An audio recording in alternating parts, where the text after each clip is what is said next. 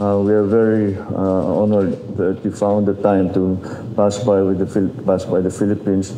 I know that the crisis in your country has occupied all of your attention and all of your time, and it is a great pleasure to meet with you to discuss some of the issues that are common to our two countries, and hopefully find ways forward for both of us together.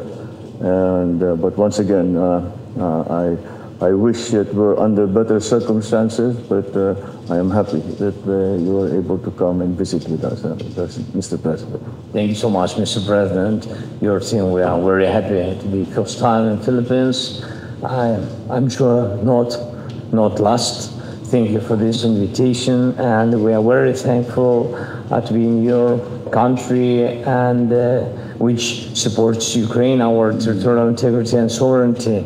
Thank you so much for your big word and clear position about us, about this Russian occupation of our territories, and thank you on your support on the in UN nations with your resolutions.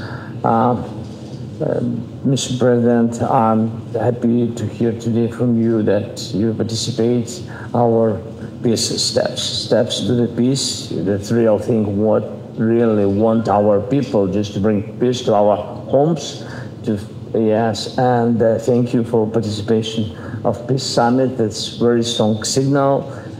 Like I said, we have for today more than 100 countries. I think it will be a bit, maybe not the last again, but the first very strong step on the way to peace.